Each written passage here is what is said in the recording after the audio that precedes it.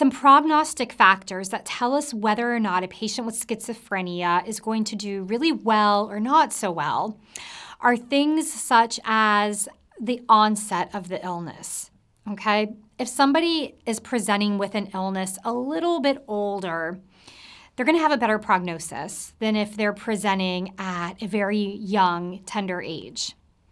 Also, having good social supports from family, friends, psychiatrists, primary care providers, all of these things are going to lead towards a better prognosis.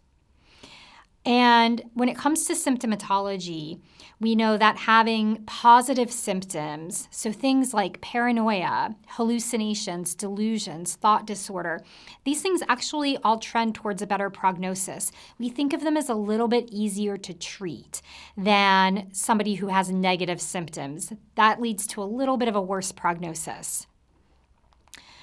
Somebody who has mood symptoms is also going to have a better prognosis than somebody without mood symptoms. Mood disorder can be treated, and therefore, if that's targeted, a person can have a good outcome. And usually females tend to do a little bit better than males in terms of prognosis. And any patient who is diagnosed with schizophrenia will probably experience and hopefully experience remissions from their disorder. However, relapses are possible.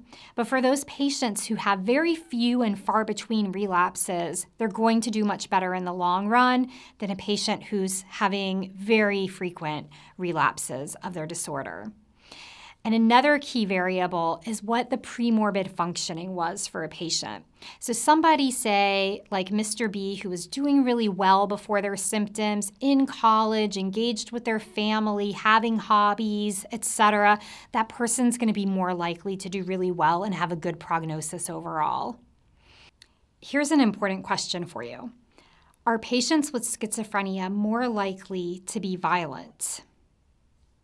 Actually, no. Individuals with schizophrenia are more likely to be victims of violence than perpetrators. A very important point to remember. So when you think about Mr. B, what is your prognosis for him, this young college student who has found himself diagnosed with schizophrenia? Well, he actually shows some really good prognostic factors, and these are very important to emphasize to both him and his family. So some of the factors supporting a favorable outcome for him include being enrolled at college. This indicates he has a high intelligence and a good premorbid functioning. Beyond that, there's the presence of his supportive family, which is very hopeful. And this appears to be Mr. B's first episode of psychosis. And with the right treatment and compliance, he might not have many future episodes and can actually do very well despite his illness. Let's talk about the behavioral therapy treatment in schizophrenia. This is aimed to improve a patient's ability to do well and actually function within society. So therapy is aimed at developing social skills, self-sufficiency, and also an ability to act appropriately in public. And this is all the aim of behavioral therapy. There can be cognitive problems associated with schizophrenia. Can you think of what any of those are? Well, deficits in processing of complex information can occur. Maintaining a steady focus of attention. Working memory can be impaired. Distinguishing between relative and irrelevant stimuli can also happen. And abstract thinking can also be disrupted.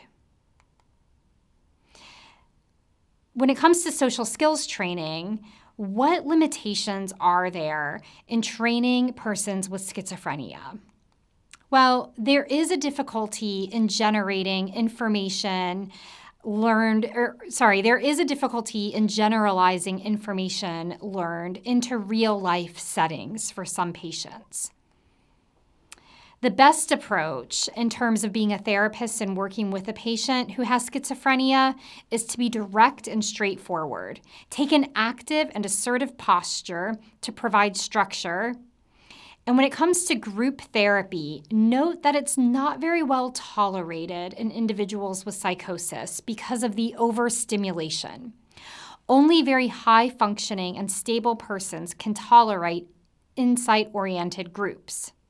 Some other syndromes that are important to be aware of are as follows. Capgras syndrome.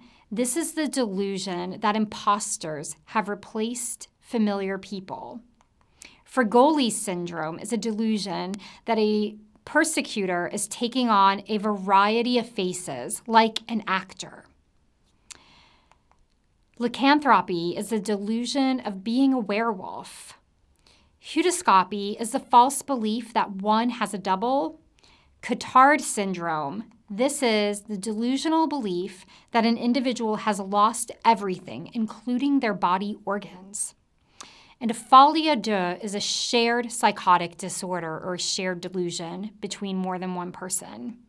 This summarizes schizophrenia and some other related psychotic disorders. Very important to note the history, background, epidemiology, the causes of schizophrenia, and the treatment.